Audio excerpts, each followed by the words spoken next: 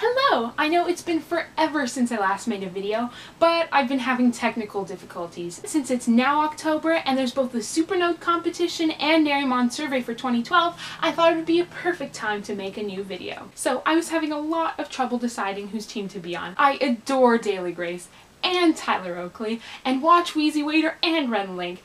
But above all else, I'm a huge fangirl, so I have to go with Tyler Oakley for this year. Let's get this Supernote started.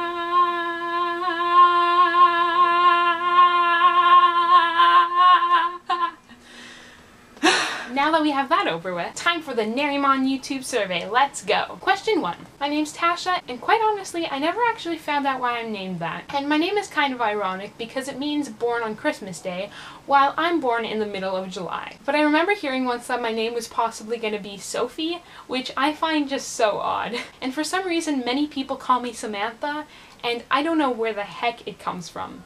Number 2. I've actually had a couple in 2nd grade and in 7th grade, but I have to go with 2nd grade. I don't actually remember much of it, but my teacher's name was Monsieur Bouchard. We used to watch old real film movies with puppets, and I remember doing experiments outside frequently. For instance, once we got a student to use a giant plant leaf as an umbrella, and the classroom had a bunch of fish, and any memory that I have from that time is just positive. Number 3. I'm a vegetarian, and for the longest time I was always extremely picky, so the only thing I can think of is maybe a star fruit.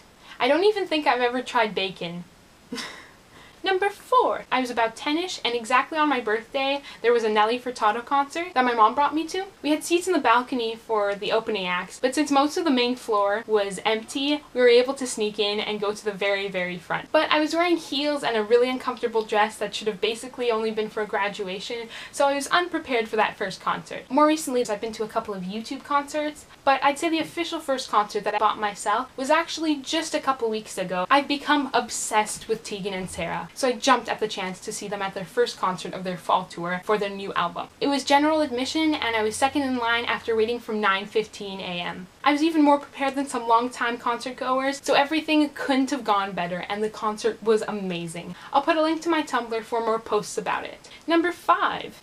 In my downtown, there's this beautiful library, and it basically comes the closest to replicating Italian architecture. Whenever I walk by it, I sort of call it a castle. And with at least 7 stories, it's book heaven. Last year for Halloween, I got a chance to go after hours and play hide and seek in the whole building. It was so much fun. Plus, a scene from one of my favorite movies, Imaginarium of Dr. Parnassus, was filmed there, so it just makes it even better. Number 6. One of my best friends, Gigi, had an interest in starting to vlog, so maybe once she has a channel sorted out, I'll link her below. DFTBA, and hope to see you a little bit sooner than last time.